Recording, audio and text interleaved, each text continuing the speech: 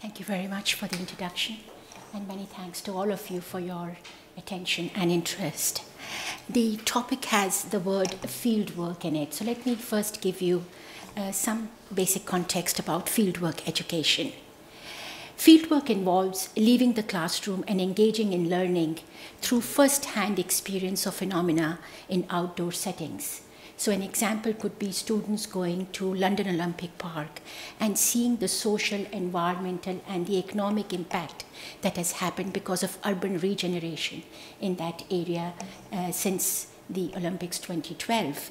Another example of a field trip would be visiting a coastal area to understand erosion and to see the relationship between erosion and the geology of the area.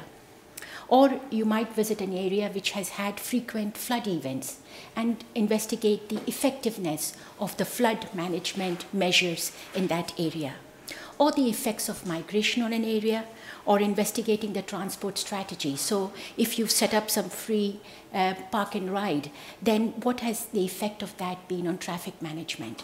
So these are various examples of field trips that you can undertake. And fieldwork has a long tradition in geography and some of the sciences like ecology, environmental sciences, biology, and so on. And there are various advantages of doing these field trips in learning and teaching for our students. They bring in environmental literacy. They bring in deeper learning because you are directly experiencing those outdoor phenomena. And it also instills social responsibility and towards the preservation of biodiversity. And for educators itself, it's very useful because it gives them additional confidence and expertise when they go outdoors with children. But over the last decade, the field study opportunities have declined, especially in secondary schools. And there are several reasons for it, and I'll mention a few here. First of all, large class sizes. Financial resources is one of the constraints. And their profile, the field trips profile has diminished in school curriculum and timetables. So even if students are going for field trips, the time that they are spending in the field is much less than what they used to do before. And of course, there is also lack of administrative support to organize these physical field trips. So what is happening is that educators are using technology-enhanced virtual field trips. So they are using photographs, they are using videos, they are using live expert seminars through Skype, or they are using web-based interactive experiments. And these virtual field trips are being used as a potential replacement for physical field trips, where students aren't just going for physical field trips, or it is being done for improving the effectiveness of physical field trips. And it's also being used for inclusion. So students who can't go for physical field trips, either because of their special educational needs or because of any other constraints, then this is an effective replacement for physical field trips. So I'll show you some examples and these are examples of 3D virtual environments or virtual reality environments which are being used as virtual field trips. So virtual reality is where you simulate a real location in a virtual environment, in a software system, and in a 3D environment, so you can see all over there. So the first one is an example in a software called Second Life. It's a software in the social software domain, just as Facebook and Twitter are. And here users as avatars interact in this environment and they move around in this. And this is an example of a field trip in Stonehenge. The second is an example of a virtual geology field trip that we ourselves developed at the Open University, and this is called the Virtual Skiddaw, where we have recreated 6 sites of the Skiddaw Mountains in the Lake District in this particular application.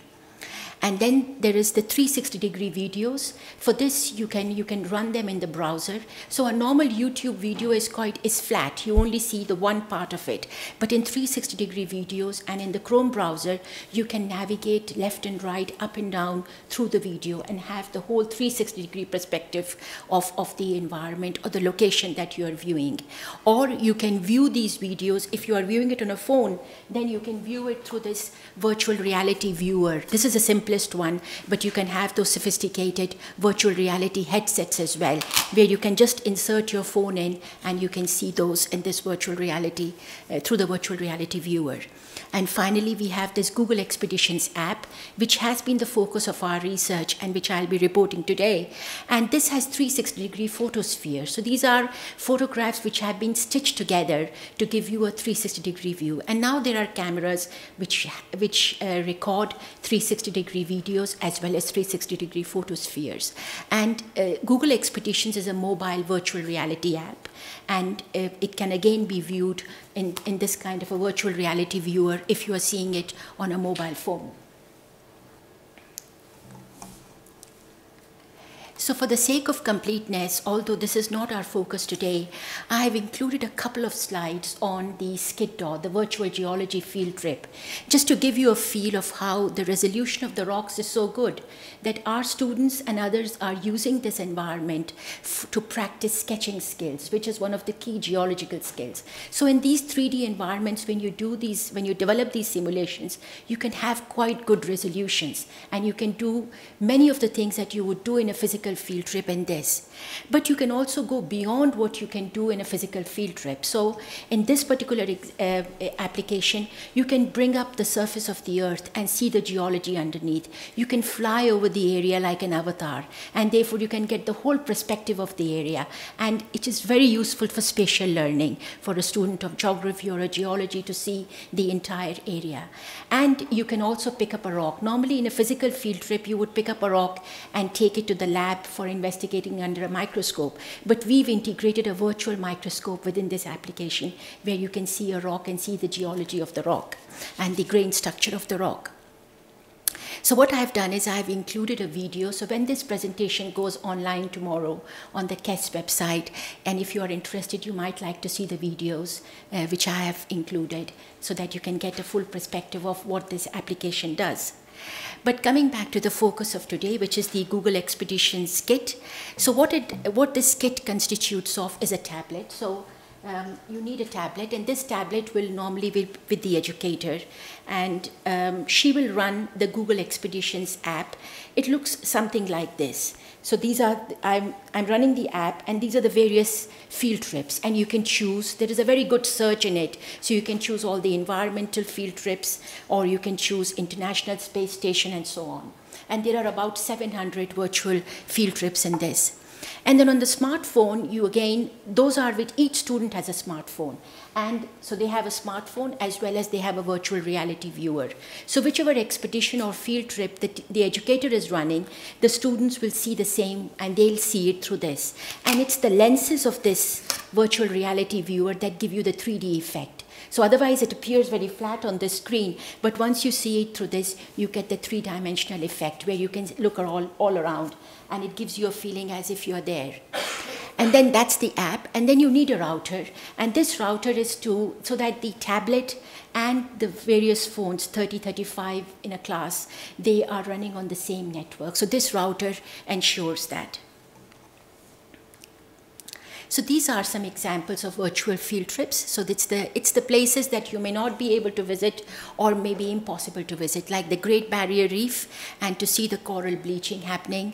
Then we have the Borneo rainforests, the Chernobyl where the nuclear disaster took place, and then we have the International Space Station. So this is a good mix of geography and science field trips, just to give you a feel of the kind of field trips that we've been using in our research.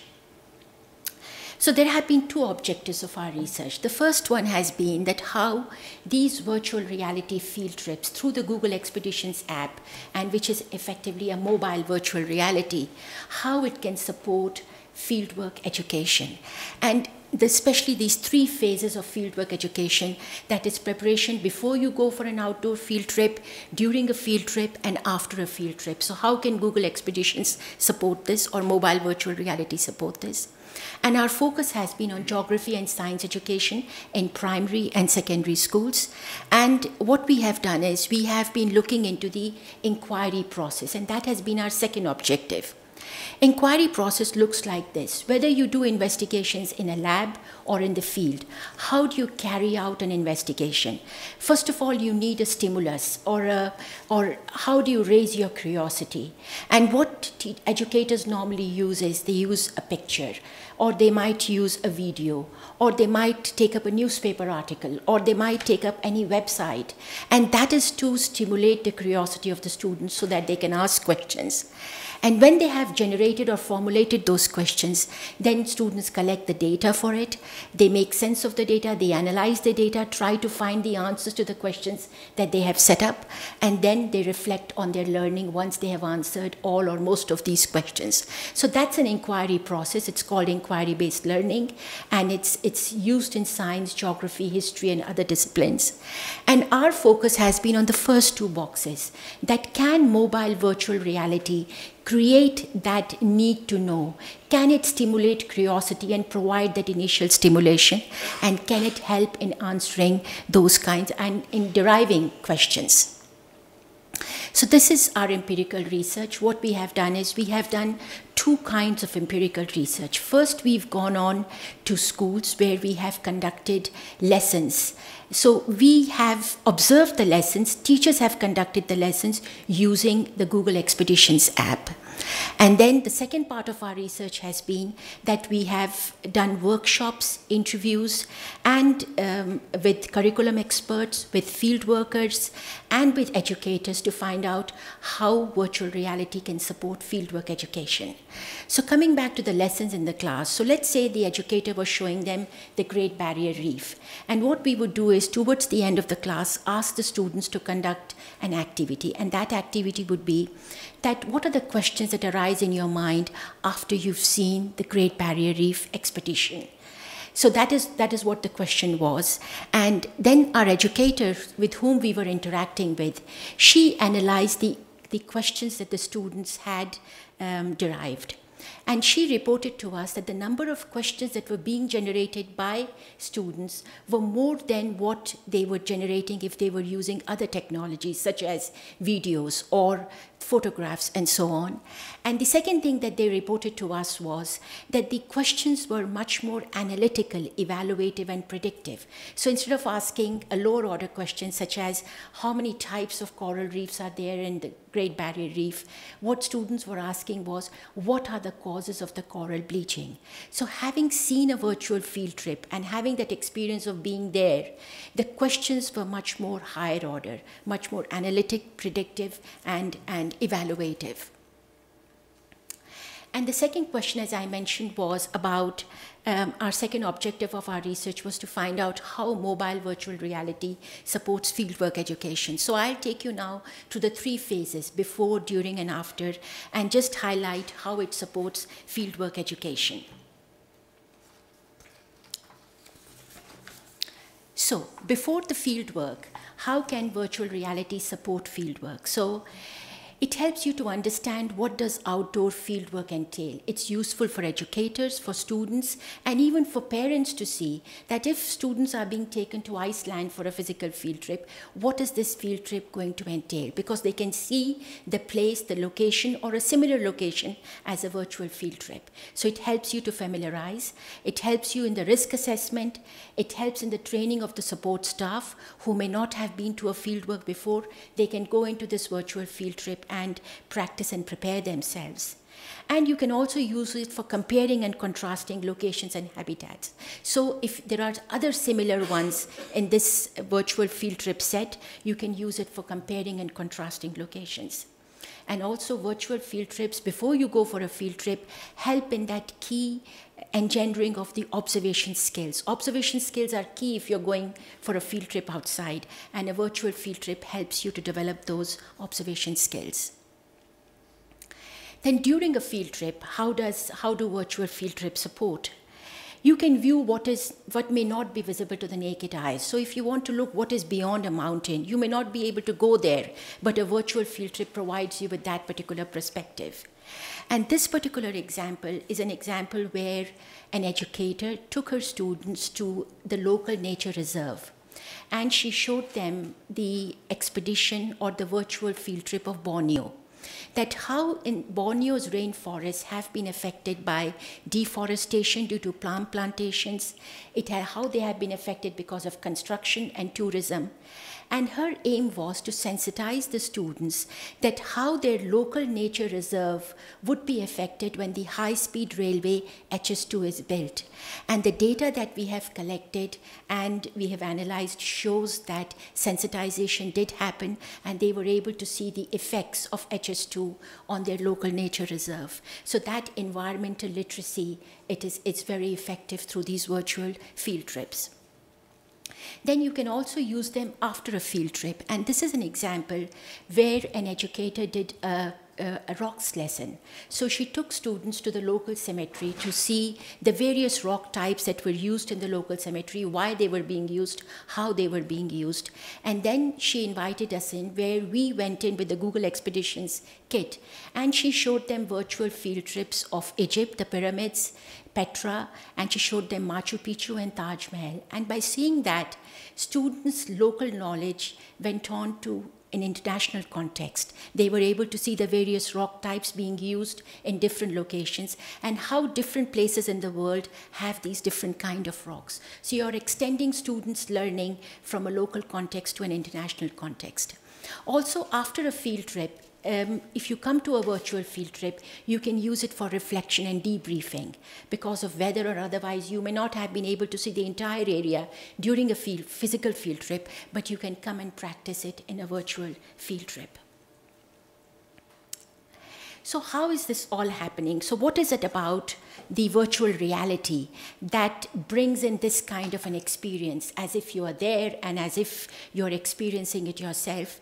And these are some of the characteristics which we call the affordances of virtual reality, which bring this kind of an experience. And from the policy paper, which will be online in the next few weeks, you will find that there is a link in that policy paper to a paper in which we have presented all these affordances and how we have empirically derived these affordances. But let me take an example for now, like the 360-degree navigation. So instead of seeing just the flat structure, you are seeing the whole place, as I said. So not just seeing the front, the left, and the right, but you're also seeing what is behind you. This 360-degree navigation helps you to give a three-dimensional view of the place. So you get the sense of being there, but it also helps towards your spatial learning. Another thing very useful is the single user handling. Because each student has their own virtual reality headset, they have much more control over their learning. Rather than just being directed by the teacher to look somewhere, they can look all over and make sense of it from their own perspective. And that gives them more control of their learning. So that's another affordance that helps towards engagement and learning and the experience. However, there are several adoption barriers, and let me start with the costs. I mean, we had the kit which had been provided to us by Google, which we took with us to conduct these lessons. But to procure these tablets, to procure the headsets and the mobile phones for each and every student, it is quite expensive to do that. Next, the training and the CPD of the educators. I mean, educators would need some training, some continuing professional development program to be able to effectively use these expeditions, because not all expeditions have a direct match with the curriculum in this particular app. So how do you match them with what you want to teach in your lesson has to be done. Parents have some health concerns as well, because, and a recent report has shown that they have concerns about children spending too much of time in this virtual reality, and that is in fact true for every technology. But then this technology can also make you feel a bit uneasy, especially if you're viewing it continuously to this virtual reality viewer. And what we did in our lessons was that the educators always gave them breaks after about 5 or 10 minutes so that they could have some activity, then look through this virtual reality viewer so that they don't feel that kind of uneasiness. And, but there are some ethical issues as well, not with Google Expeditions app per se and the kinds of investigations that we've been doing, but there are organizations who are using 360-degree videos for fundraising. So they have a 360-degree video, for example, of a war-torn area, where how the children are being affected in that war-torn area. Now, it is to sensitize people so that people donate money towards a particular campaign. But when does this sensitization become distressing? Because you almost feel you are there, because these are so realistic scenarios. Therefore, there are ethical issues of using this technology as well. What we have done is we have looked through various Northern Ireland Assembly reports on education, especially on primary and secondary science learning and STEM education.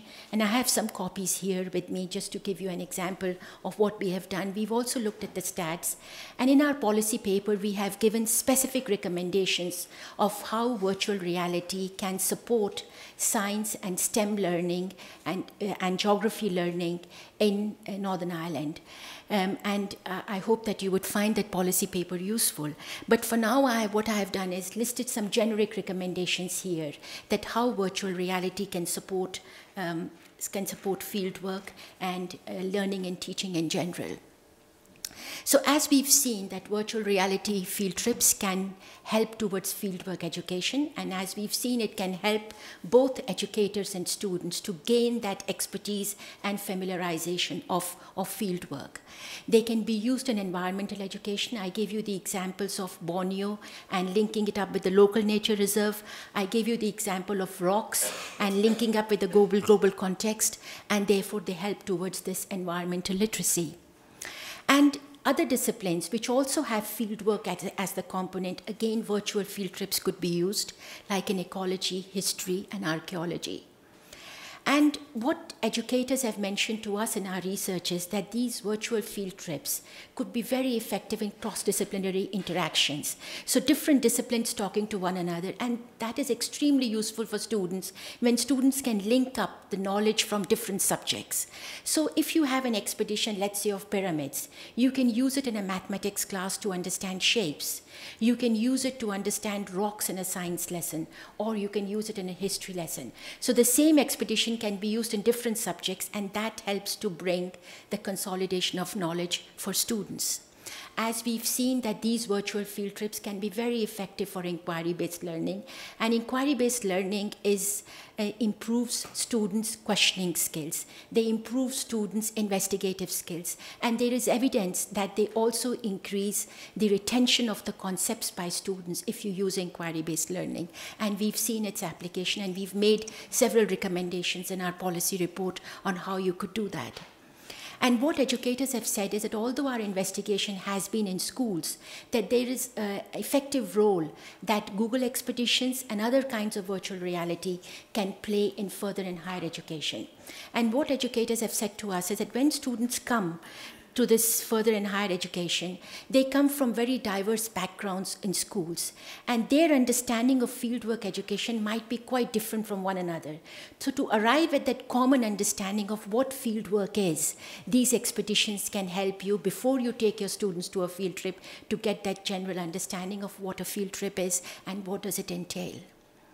But the role of educator is paramount. As Stephen said, technology can only do something. But it is the educator's role which is paramount on how they choose the expeditions, how they run these lessons using the technology, how do they match it with the curriculum and what they want to teach. And therefore, the professional development of educators is key. That is how they can integrate not only virtual reality, but other technological innovations as well. And teachers are so creative, how they can unleash their creativity through some CPD and professional development. And educators, as we have noticed in our empirical investigations, they also need a toolkit. That is, once they are introducing a particular technology in their module or in their curriculum, they need to evaluate how effective it has been for students' learning, engagement, and attainment. So they need a researcher toolkit as well, and that is also a part of the professional development.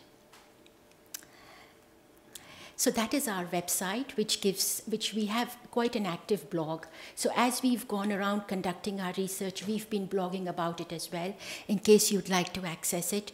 We've also been presenting and publishing alongside, so there is a link to our publications and presentations. That's my email address and Twitter account. And this project has been carried out in collaboration with my colleagues at the Open University, with Field Studies Council, with Association for Science Education, Geographical Association. It has been funded by Google, and Google has also been our research collaborators. What I've done is I've also got a little handout here, a poster for you to take away if you would like, which is a summary of the research that we've done. And I've also got a few papers with us, sample papers of our publications. But if you would like more information, I'll be very happy to send it out to you. Thank you very much.